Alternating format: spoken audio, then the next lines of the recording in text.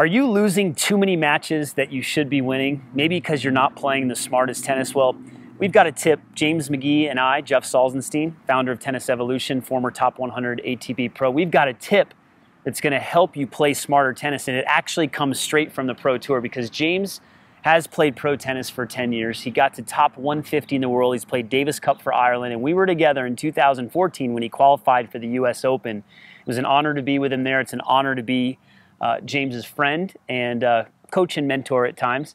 And thanks for joining us today on this edition of Singles Strategy Secrets. Thank you, Jeff. Yeah, so James, you played a young gentleman from Korea who was burst on the scene by the name of Chung. I'm not even going to try to pronounce his first name. I'm going to leave that to you.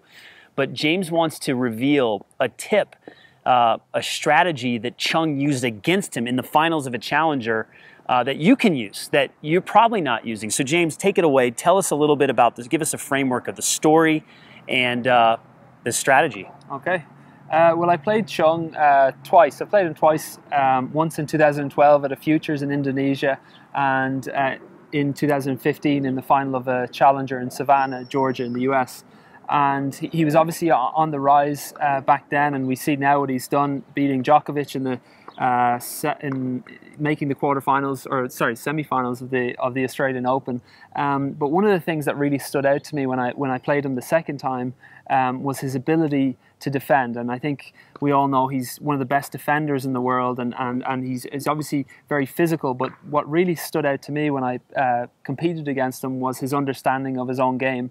I remember playing him and feeling that he never made a poor shot selection. He never chose the wrong shot. He always chose the right thing. And I think over the course of a match, knowing that your opponent is, for every single ball, is making the right shot, it puts you under pressure because you know that you can't make any foolish decisions. And so I remember, for example, when I would put him in a defensive position, instead of, and this was on a clay court, by the way, but instead of maybe going for a shot that he wasn't capable of, or going for a winner, you know, sometimes when you're out of the court, he had this ability to defend well through the middle, very deep, sort of middle cross, and that really, over the course of the match, I felt like it was a really effective strategy against me, and I've seen him use it effectively against other players. So that was really good from him. So James brings up a great point. When you're playing defense, and you have to be able to play offense and defense to be a great tennis player, but when you're playing defense and you're out wide, you're in the corners, you're far behind the baseline,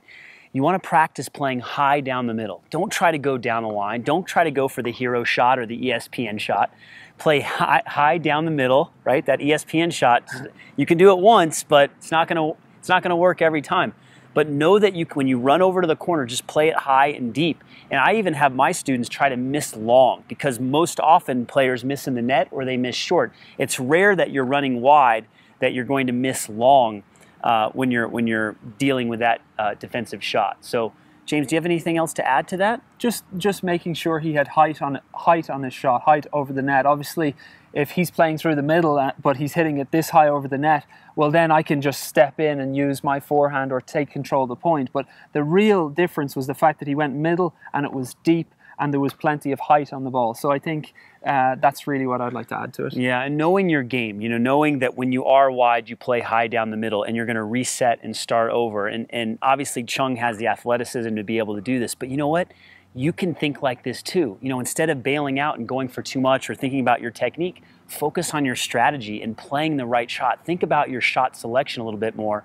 Become more disciplined with it. You're going to start to win more matches. Now, if you enjoyed this video, I've got something special for you. I actually have a free gift.